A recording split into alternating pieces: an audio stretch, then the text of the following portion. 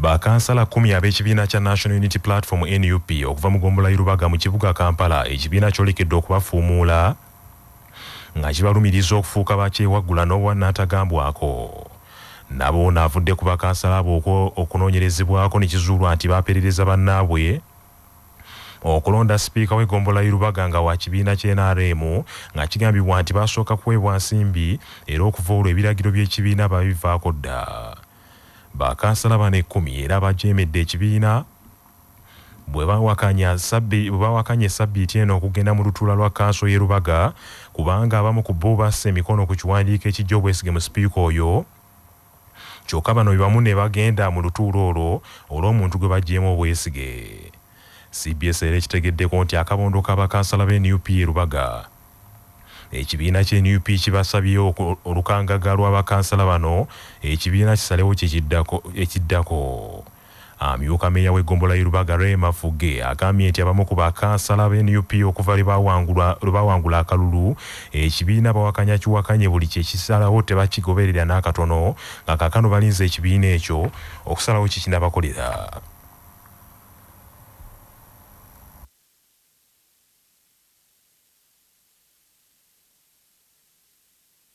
Balabanga abantu abavudde ku mulamwa gw'ekibiina bayitibwa okuwa ensonga lwaki bagana otambulira wamu n'ekibiina kikiba kisazeewo.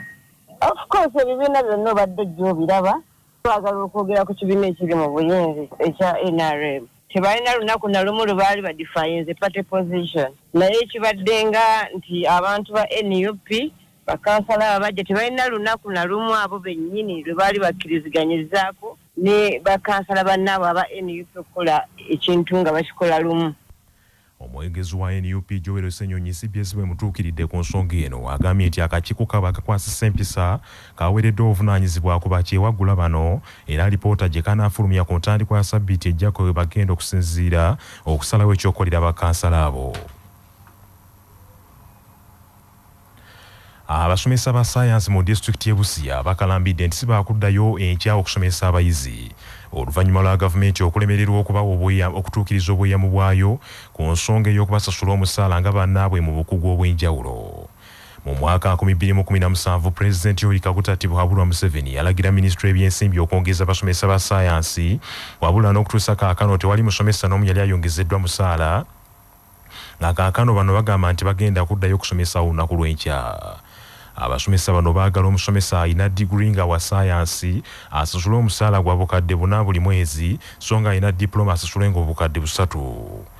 Bino bijjidde mu kiseera nga amasomero gaggulwawo olunaku lw'enkya okuddamu okusomesa abayizi era bano mu lutuulo lwawamu lwe baatuuzizza bategeezezza nti sibaakuddayo okusomesa olunaku lw'enkya.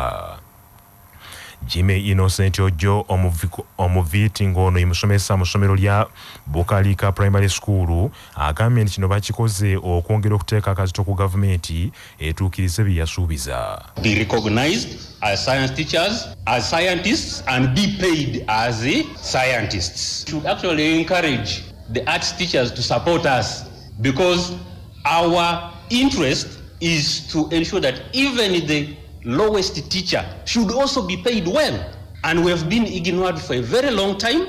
We should be able to let the arts teachers know that we are not at war with them. Samusoni Wafula Wanyama ne Winnie Auma nga nabo basomesa ba science ku ssomero lya Lumino High School bategeezezza nti bayita mu kusomozebwa kw'amaanyi nga bakola omulimu gwabwe naye gavumenti kyewuunyisa nti tebasiima. We are the teachers who produce the scientists, they say. So we also seek to be recognized as scientists in the country, and therefore come 9th May, let us lay down the tools, not until when we shall hear from the offices concerned. Coming Monday, some of us we have already laid down the tools. I don't know why you are still singing that song of laying down tools. We have already laid down, and what I know, we are protected by law, and I'm very sure the government is going to be shaken a bit, and we're expecting much from it. Wanyama Tenywa, ssentebe w'ekibiina ekitaba abasomesa ba science mu district y'e Busia agambye nti banyigiriziddwa okumala emyaka mingi nga tebongezebwa misaala kale nga ate nga bbeeyi y'ebintu buli lukya yeeyongera kwekanama. Tusazeewo okwegaata ku bannaffe mu Uganda yonna obutaddayo kulinnya mu kiraasi okutandika ku Mande nga 9 omwezi guno gw'okutaano. Twemulugunya kuba President Mwini yavaayo n'agamba atwagala nnyo basayansi, ayagala enkulaakulana mu sayansi, n'avaayo n'agamba agenda atusasula miliyoni 4 omusomesa w'eddigguli wa sayansi ne miliyoni 3 omusomesa wa diploma wa sayansi. Kati after that amawulire ne gavaayo nti ffe abasomesa ba sayansi batumanyinga. Ekibiina ekirwanirira eddembe ly'abannamawulire mu ggwanga ekya Human Rights Network for Journalists Uganda kyekookodde ebitongole by'ebyokwerinda bikitegeezezza nti bisaanye okwekuba mu kifuba kubanga ekityoboola ddembe ly'abannamawulire kisusse mu ggwanga. Ssenkulu w'ekitongole kino Robert Sempala asinzidde ejjinja n'asaba gavumenti ya kuno nti ekomye ku bitongole byayo ebyokwerinda bannamawulire balekebwe okukola omulimu gwabwe nga beetengeredde bakume okutaataaganyizibwa ng'ab'ebyokwerinda. Bwe tulaba nga abapoliisi basinga okulumba bannamawulire kati n'amagye nago galumba ate nga tetulaba kikolebwawo kya nsibo okukomya ebikolwa bino. Tugendera kuteekamu amaanyi mangi okulaba nga ebibadde bisuubizibwa entakera poliisi nti egenda kukkiriza okusomesa abantu baabwe eddembe ly'obuntu n'eddembe ly'abamawulire okulaba nga kiteekebwa mu nkola nga tekyogerwako bwogerwa. Ekyokubiri, ekimu ku magezi ripooti yaffe ge yawa omwaka guno kwe kulaba nga wateekebwawo obukwakkulizo ku abagabi b'obuyambi ku bakulembeze ba poliisi okubabuuza kye bakozeewo kwabo abatuntuza bannamawulire entakera n'abantu abalala bonna.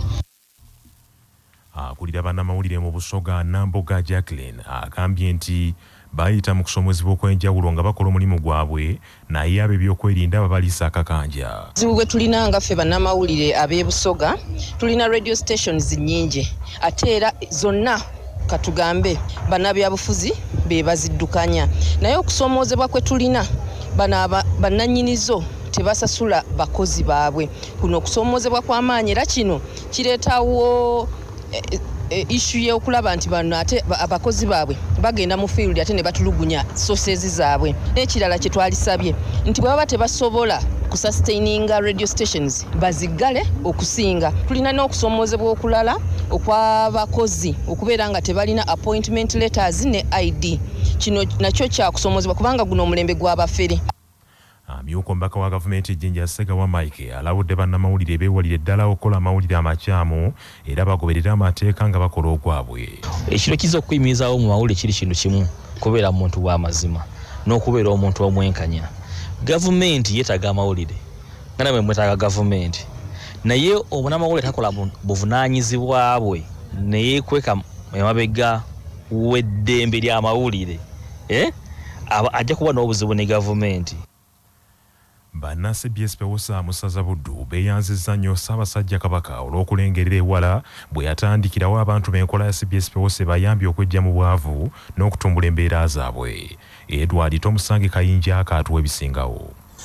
Omu ku bali ku lukiiko olufuzi olwa Buddu CBS Pewosa Sako era nga musomesa w'ebibiina bya Pewosa Chief Joakim Malinzi agambye nti Ssaabasajja bwe yasiima n'aleetera abantu be enkola eya Pewosa yali owekitiibwa Mathias Mpuuga Nsamba, Leader of Opposition era omubaka wa Nnyendo Mukungwe eyafukamira mu maaso ga nnyinimu Bene kwe kusiima enkola ya Pewosa n'agireeta e Buddu n'agamba nti Pewosa Masaka yatandika n'ebibiina 15 nga by'abantu bamufuna mpola naddala ab'omu butale nga kati e Buddu eriyo ebibiina bya CBS Pewosa ebisukka mu 1500. Chief Malinzi abadde ayogerera mu bammemba ba kikuubo tukole CBS Pewosa ababadde bamalako omwaka n'okugaba n'ensimbi zaabwe ku mukolo ogubadde ku New Vienna Hotel mu kibuga Masaka. Bamusabangayo omutwalo n'agamba nedda tetuyinza kuva mu bwavu nga tukyali mu kusaba awono n'asalawo agenda embuga engeri gyaliko minisita waayo ng'akyali muvubuka n'asaba Ssaabasajja aleete CBS Pewosa mu Buddu naddala ng'eri mu kitundu kyafiikirira. Omukulu oyo yatembeeta nnyo n'atuyamba n'atuwa ekisi n'atuleetera eddobo n'atuwa n'amazzi ag'okuvubamu ekyennyanja. Bakulu b'ebibala bino bye tulina. Kayungirizi w'ebibiina bya PEWOSA Buddu Kasujja Baako Kyoyiga agambye nti bwe yasisinkana gurupu eno ey'abasuubuzi b'omu kikubo ky'engoye mu kibuga Masaka nti olw'okuba balina ssente nnyingi nnyo yabategeeza nti yali tagenze kubasomesa kukola ssente wabula yali agenze kubasomesa kuzikuuma era ng'ekyo CBS PEWOSA kyekola. Bamemba ba kikubo tukole CBS PEWOSA bawadde bannaabwe abataneegatta ku PEWOSA amagezi nti obudde bubalekawo banguwe beegatte ku CBS PEWOSA bakulaakulane. Nze Nantongo Farida nga ndi mu kikubo tukolere wamu gurupu E CBS PEWOSA. Neebaza nnyo Ssaabasajja yatuleetera ekintu ekyo kuba kituyambye nnyo era nkubiriza abalala mwenna mujje mutweyungeko nze kinnyambye nnyo. Kuba ndi mu byalaani naye nfunye okwekulaakulanya kw'amaanyi olwa CBS PEWOSA. Nze Nambeja Zuraika kikubo tukole gurupu E era nga ndi namba 5. Bane neebaza nnyo Ssaabasajja. Ssaabasajja n'atuwa omukisa n'aleeta PEWOSA ne tukedda mu kibuga Masaka. Bannange Ssaabasajja tusiimye nnyo tusiimidde ddala kubanga nze ne mbabulya byefunye mu PEWOSA. PEWOSA ebya serious tufunyemu ebintu bingi. Erinnya Bale Matia ndi memba mu kikubo tukole gurupu E PEWOSA. Tuusa okusiima kwange eri Ssaabasajja olw'okutuleetera PEWOSA era PEWOSA etuyambye nnyo byetukoledde ntoko. Nze omu ku bammemba abadde bakagiyingiramu era guno gwe mwaka gwange ogusoose ne neebaza Katonda kuba PEWOSA ngifunyemu ebirungi bingi. Tomusange Kayinja ku lwa CBS Masaka City. Amawulire g'ebyemizannyo mu mawulire gaffe agakya Basafama gakutuusibwako Modernity, amajani agalimu eddekende omuli aga kisubi, tangawizi ne vanira. Wanywedde kacayi ka Modernity akawoomu gasange mu maduuka ne supermarket zonna. Modernity, your best choice. Klabu y'omuzannyo gwa rugby ya Athens esitukidde mu ligi y'abinywera ya Rugby Premier League omulundi ogw'e16 nga tekubiddwamu. Bano okutuuka ku kula ino basembyeyo kukuba klabu ya Cobs yawangula ligi yasembayo mu 2021 obugoba 22 ku bugoba 10 mu kisawe kya Legends erugogo mu Kampala.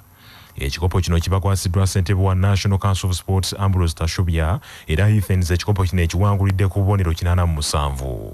Klabu ya Pirates ekutte ekifo kyakubiri n'obubonero 77 ate Cobs ekutte ekifo kyakusatu n'obubonero 72 nga wabulangayo klabu ya Warriors yo esaliddwako okuddayo mu kibinja kya wansi ekobedde mu liigi eya klabu 10 nga mu mizannyo 18 waguddemu omuzannyo gumu gwokka.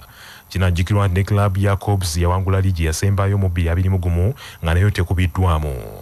Ebyo nga biri bityo emizannyo emirala egigaddewo liigi eno Pirates ekubye Rams obugoba 29 ku 6, Imps eremaganye ne klabu